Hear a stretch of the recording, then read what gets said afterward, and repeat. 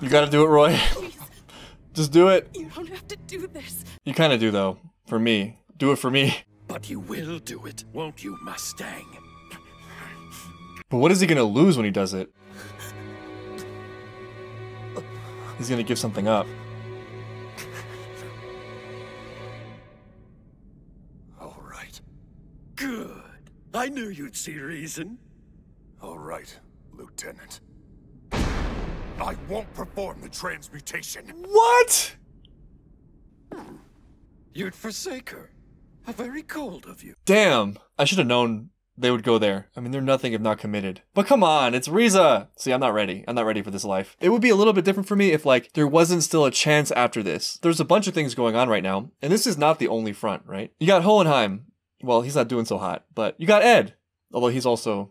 You got Al, who's not conscious. But Roy doesn't know that. I mean, for me, in this situation, I'm putting my faith in those people. Put your faith in Izumi and her bathroom slippers, if nothing else. Do the good that's in front of you first, you know, and then worry about the rest later, because who knows? Although I suspect that Riza's gonna be okay. I have a feeling it's gonna happen anyway in some form. This can't be it for Riza. That would just be so horrifying. Am I getting lured into hope again? I should have learned my lesson from Attack on Titan. But I refuse to be broken. I have hope. Left by their parents, they would have all died without my care.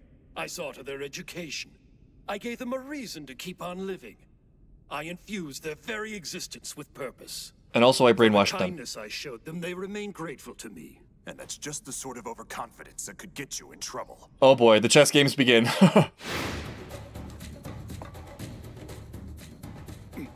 He finished. What? Episode 59, Lost Light. Oh yeah, we're grateful, all right. Let me show you just how grateful we are. No, let me go! Right, he was with them, so Roy was buying time? I knew he wouldn't let Riza die. Let everyone down there loose right now, or that's the end of you. Oh no. Nice.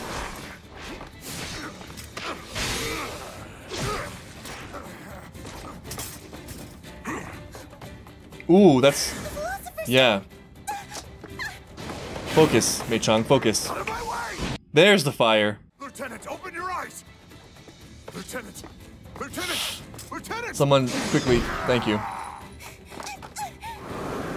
Stop with the Philosopher's Stone and help in the fight. I have to get that stone. Don't you dare die! Stay with me, Lieutenant!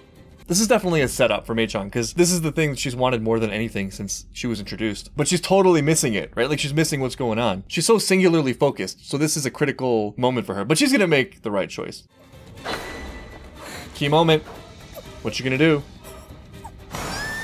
She comes first. There you go. Thank you. I owe you one.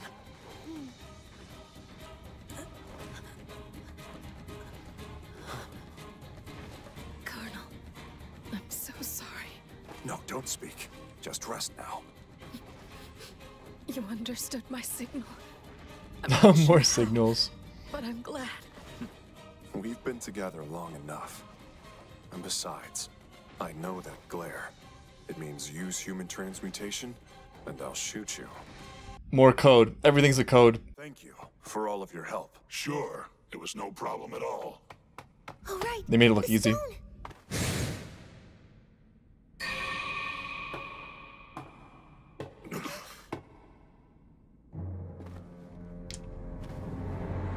Oh no. Bradley. The worst person to show up. Here, King Bradley. Take this! Such a badass move throwing that knife from that position. Yeah, I mean, like the train survival, we didn't really need this explanation. I just, you know, we knew he survived. I have a feeling Bradley's actual death is going to be glorious. Knowing that weakling's heart of yours, I thought if someone dear to you fell, you would do anything to save her, even if it meant human transmutation.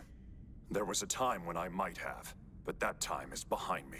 We'll never really know for sure, though, will we? I mean, he's saying that, and it's easy to believe him, but he didn't have to really confront that choice head on because he had other alternatives. There were people, you know, on his side. And here I was under the impression you were all pathetic creatures who could never learn a lesson properly. How do you really feel? Apparently there are those like you who can learn, who can change.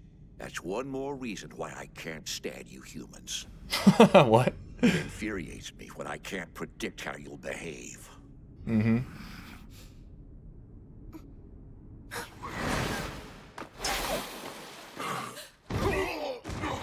Jason! Get out! Run! Get out of here! Oh no, it's Pride. This is bad. This is really bad. This is why you don't leave Salim alone.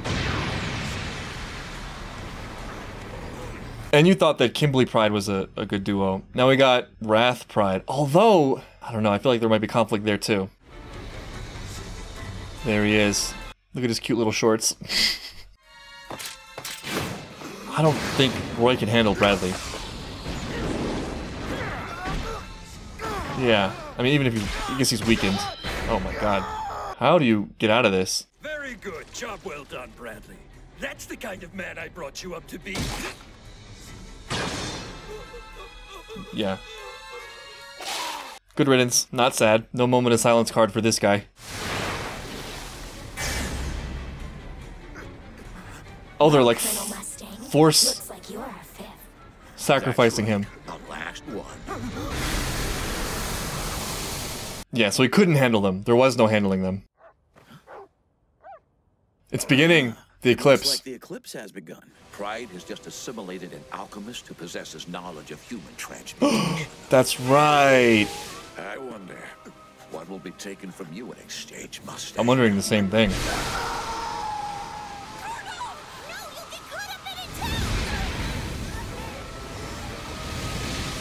Yeah, I feel like it was always going to happen. And part of me is excited that it's happening. You know, among the choices for the ending, right? One option is that Father's plan just completely falls apart immediately. More interesting is that Father's plan actually comes together and they're forced to confront whatever that is. But who's going to be transmuted and what is Roy going to lose is the question.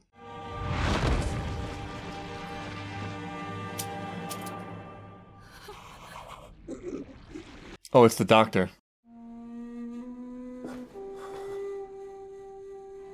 Welcome, Roy.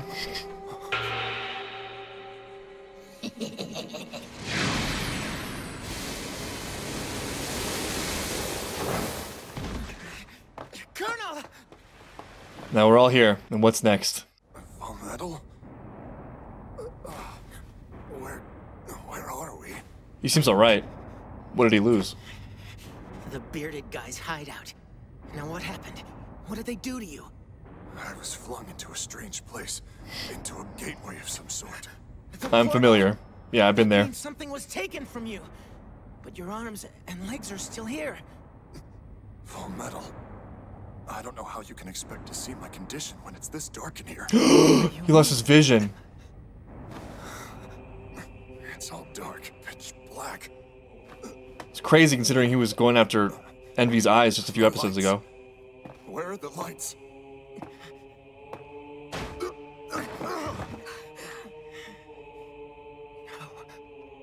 We found your abilities to be quite problematic in the past. You're by far the most troublesome of the state alchemists we've dealt with.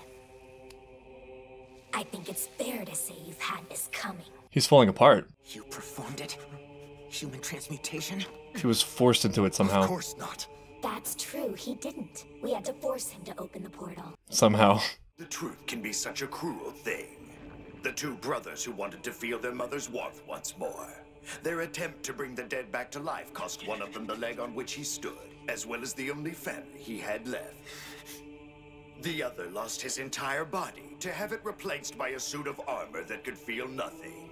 The woman who sought to bring back her only baby was given a body that would never again bear children.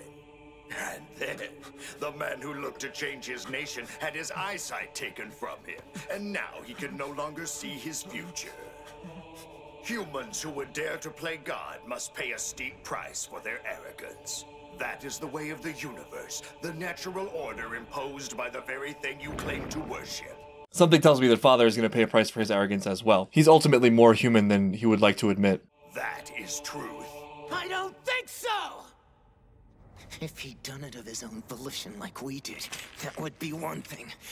But to force someone to participate in human transmutation against his will, and then steal his eyesight, you think that's justified? That isn't a truth I'm willing to accept! I feel like there's so much to that conversation, but I'm not 100% sure what to make of it. Father is saying that it's their pursuit of the truth that costs them these things, and that is just the nature of the universe. And Ed's response to that is acceptance, except for Roy Mustang, who he rejects because it wasn't Roy Mustang's willing choice. The best I can do now is going back to something I've been thinking about and talking about a lot in recent episodes, which is the fact that a lot of the principal characters are already deeply connected to some kind of truth in the way that they live. Most of them have deeply rooted beliefs, you know, that they have some kind of pure connection to, that guides their actions, and they all have some kind of understanding, right? And they play these ideas out into the world at great personal expense. You know, I think Ed is a great example of that because he believes so strongly in his ideals about, you know, the treatment of other people and doing the right thing that he actually is truly willing to sacrifice his own life rather than break his own values. And so he pays a cost for that, but it's a cost he understands. And again, this is a huge reach, but like there is always a cost for having values like that. There is a sacrificial element of looking for truth. Things do have to die, like parts of yourself and your beliefs have to die, kind of. You don't get something for nothing. There's a personal cost. And so I understand why Ed's reaction to that would be about how their treatment of Mustang was wrong, rather than taking issue with anything else Father said. I feel like that's super incomplete though, and I'm missing something, so I'm gonna have to wait and see more of their conversation. You plan to interfere with Father's plans? Scar versus Bradley.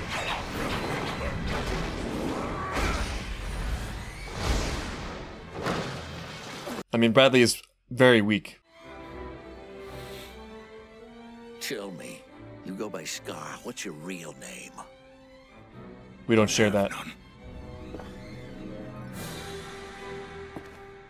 I left it. This is kind of a destined fight. You don't say. What a coincidence. I don't know my real name either. It's almost poetic. Interesting parallel. Two nameless men fighting Yeah. to the death.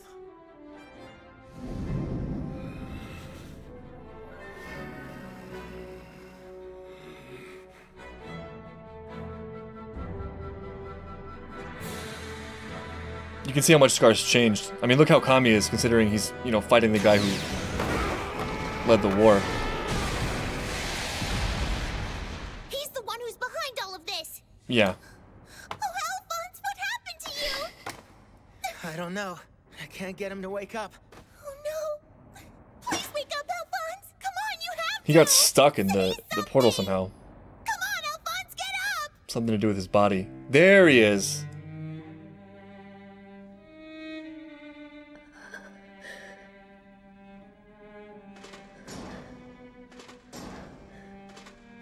My body. Yeah, this is insane.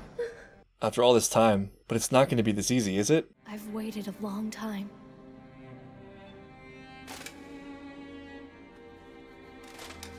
I'm afraid to trust it. Welcome home, Al.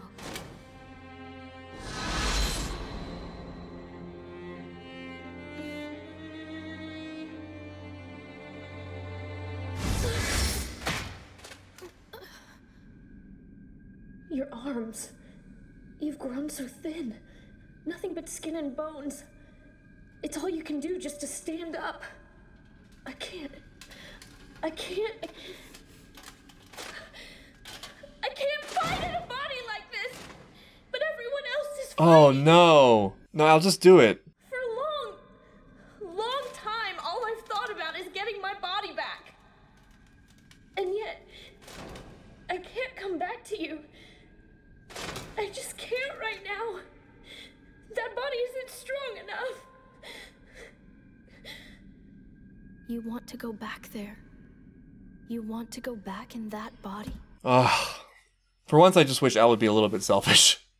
Just take it. Take the body. Everybody would want him to do this. Like, literally everybody would be okay with him doing it. Like, I'm sure so many people would be willing to die to have Al have his body back. But that's a major theme recently, I guess, with the characters, right? It's like everybody's willing to sacrifice for each other. And nobody wants the other people to sacrifice for them, but that actually works. Like, the whole thing works. Because everyone is shouldering the greatest possible burden they can shoulder. And so that cumulative effect is what makes them so strong and what gives them so much ability as people and as a group. We've seen that again and again recently, you know, with people going above and beyond and willing to completely disregard their own desires or well-being for the sake of the values that they've chosen and the people they aspire to be. It's a heroic thing, but I just love Al and I want him to have his body back. But I guess, you know, like I said with the whole Riza decision, you make the best choice you see at the time and you just have faith in the future. I guess that's that. Then I won't stop you.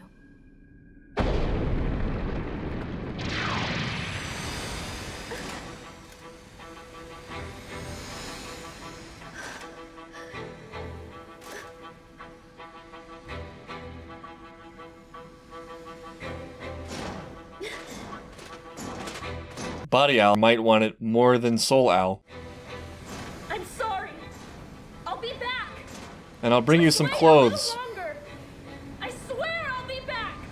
I promise. He looks skeptical, and I really want to believe that that's true.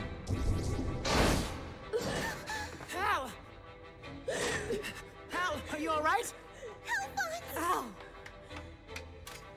Teacher, brother, May, then we're... He left behind the body he had searched for so long to go and help his friends. My valiant, noble soul. As your vessel, I am very proud of you. But with your selfless return, the world may be plunged into darkness and despair. My Alphonse. And now, all five are here.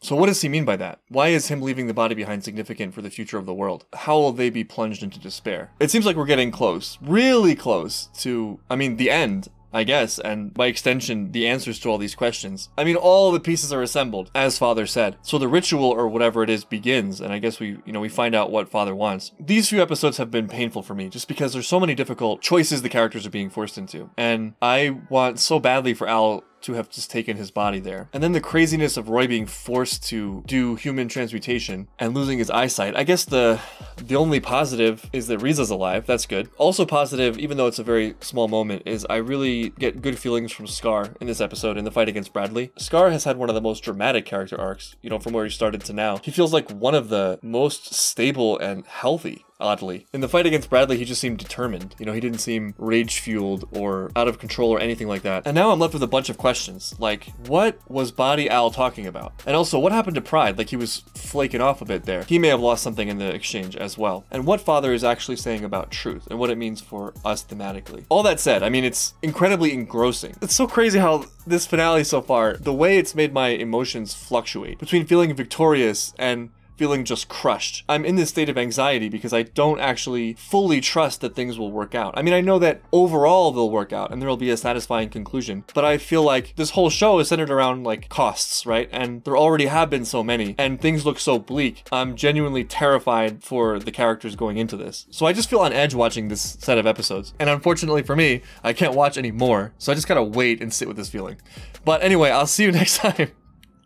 When we turn the corner and everything gets better.